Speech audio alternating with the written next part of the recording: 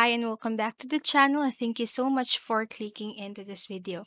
So today I'm going to teach you how to fix if you have the connection timeout error on your Minecraft. So first thing that we are going to do, or the one that we are going to try, is let us go to your search bar here on your device and just type on control panel. So here, just click onto your control panel. And in here, just click on to Java. You can see there. And this window will appear on your screen. And then after that, just click on to the update. And then next, just click on to the update now here at the bottom part of the window. And after you click onto the update now, and after updating your Java, just click on to OK. And that should fix the problem.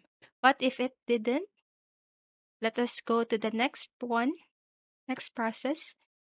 So first, go again to your search bar here, and then just type on allow an app through Windows Firewall. So as you can see here on my screen, I can already see allow an app through Windows Firewall. So we're just going to click on that.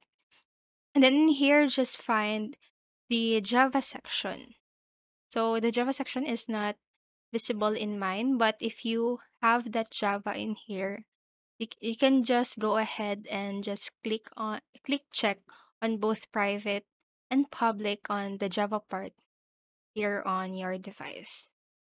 So that's another way to fix the problem. And that is all for this video, and I hope this helped you. And if it did, please make sure to like the video, subscribe to the channel, and click the notification bell button so you won't miss a video. Thank you so much for watching and have a great rest of the day. Bye bye.